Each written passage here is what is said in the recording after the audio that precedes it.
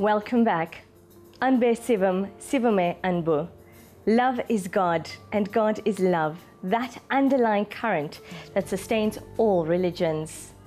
More and more religious organizations are promoting this universal principle of oneness or love in efforts to restore world peace.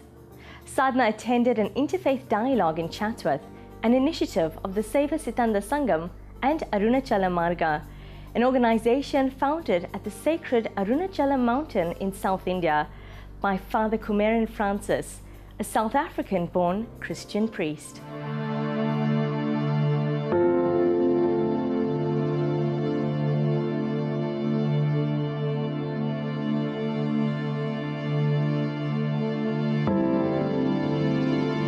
Our Master, His Holiness Brahma Shri Sivasubramanya Guru Swamigal, points out in many of the hymns about God being within us.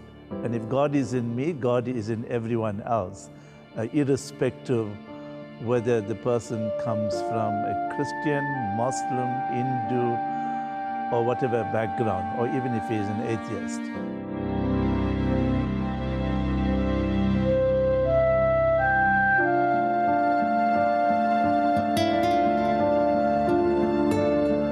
The dialogue is more particularly about Saivism and Hinduism on the one hand and Christianity. And the objective of such a dialogue is to create peace and harmony, interfaith peace and harmony. It also brings out the oneness, the synergy and spiritual unity of faiths. I was born into a family that was Christian. My father was Christian. But my grandmother who lived with us was a practicing Hindu. So I grew up being influenced by both religions. And in my own search for truth, I had entered into the Christian priesthood and was ordained as a Christian Anglican priest and practiced like that for many years. But as my journey of faith deepened, I was searching for truth at a deeper level. So I started to make these pilgrimages to India.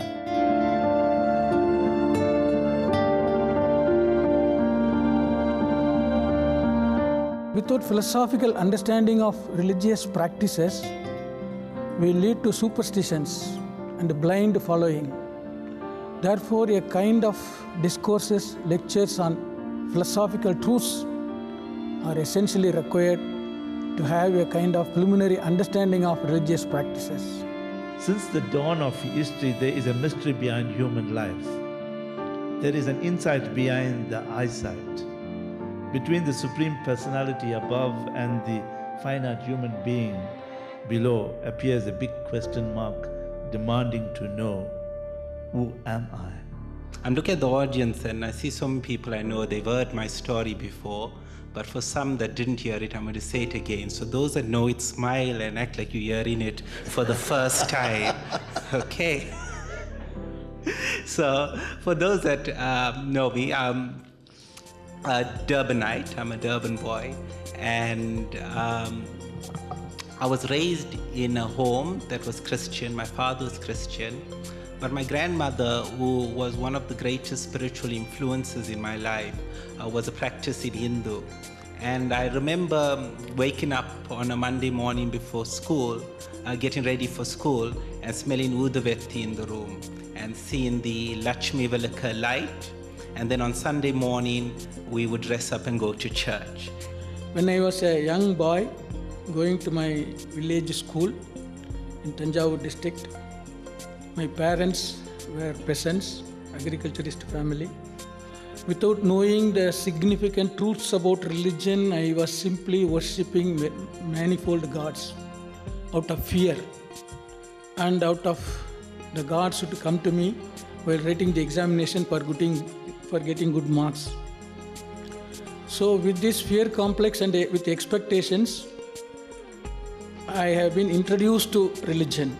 You see, whether you're Hindu, Christian, Muslim, if you surrender to the grace of God in whichever form you believe in that God, that grace will lead you home. Where the scriptures, the practices, the philosophical doctrines meet so that we can have a kind of interchange of views, not with the aim of discriminating the points of philosophical truths or religious doctrines, but the points of agreement, so that there will be consensus among the religious people that all religions have the same goal. That means giving up the worldly attachments and entering into the realm of God. That is the ultimate goal of all the religions in the world, through pure love, devotion, dedication and determination. We believe in one God, one world and one human family.